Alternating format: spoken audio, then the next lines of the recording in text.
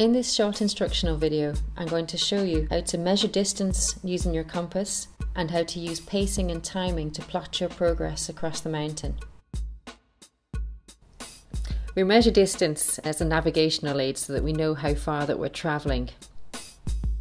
To measure distance, you can use the millimetre scale on your compass. The millimetre scale can always be used no matter what scale map you use. Just remember to adjust what each millimetre represents. A millimetre on a 1 to 50,000 map would represent 50 metres, and a millimetre on a 1 to 25,000 map would represent 25 metres.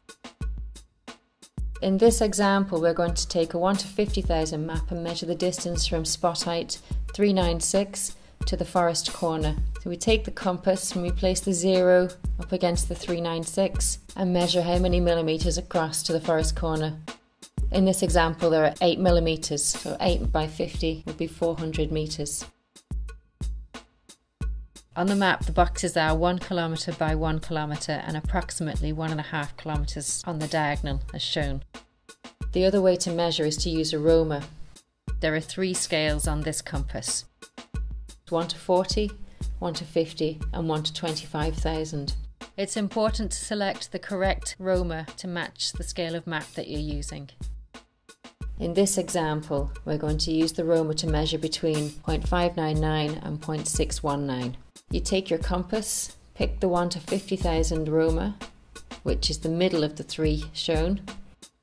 In this example, it's 600 metres. There are 2 ways to plot your progress around the mountains. One of them is pacing. Pacing requires you to count the number of strides you take over a given distance. Pick 2 features on the map that are 100 metres apart and then use these features to count your number of paces. To pace, walk normally and count every time your right foot hits the ground. At the end of 100 metres, note the number of double paces that you've taken. Repeat this and take an average. This will give you a number of paces for flat ground. You can now use this number to tick off 100 metre sections as you travel across the hills.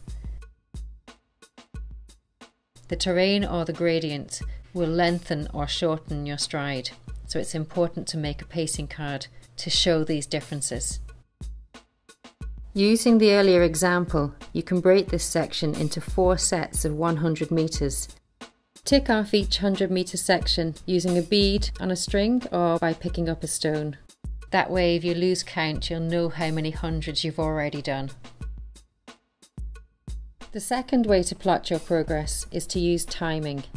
In 1892, William Naismith came up with Naismith's rule. This was based on the average speed of an average group, and he found that to be 5 kilometres an hour, with 1 minute per 10 metre contour climbed to be added. You can see from this timing card the time it should take to cover various distances. Different speeds are also shown. Another way to plot your progress in the mountains is to time yourself. To do this, you need to measure the distance you're going to cover and count the number of contours you're going to climb. In our example, we've got 1 kilometre, 650 metres, so the total for time would be 19 minutes and 48 seconds. We had 5 contours, which will equal 5 minutes, and then we add the 2 together, as shown, to get 24 minutes 48 seconds.